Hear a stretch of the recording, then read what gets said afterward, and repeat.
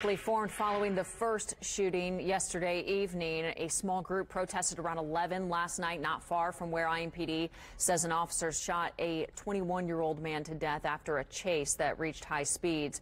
Police and SWAT officers were there as people gathered to make sure everyone was safe.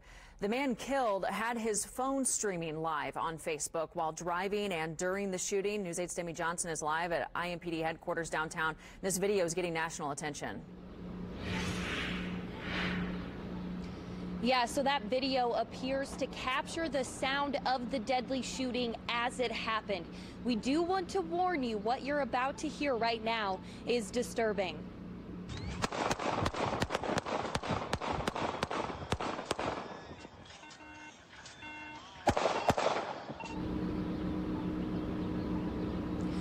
We chose to not show the full video. It also shows a portion of the chase before the shooting and some activity at the scene after.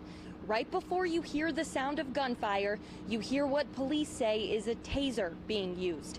Police say the chase was initiated by IMPD's deputy chief in an unmarked car, and the chief of police helped in another vehicle. IMPD says a gun was found near the suspect. The officer involved was not injured. He is on administrative leave pending the outcome of the investigation. News 8 spoke with Jasmine Reed. She tells us she's the suspect's older sister. Reed says her brother graduated from high school in 2018.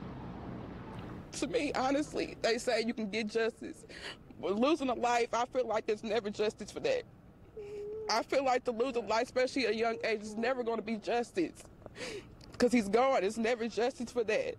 Even if somebody was, to get time or whatever for it, it's never going to be justice because he's never coming back. His family says he had been training in the Air Force for about a year. Now, we're still waiting to learn his name from police this morning.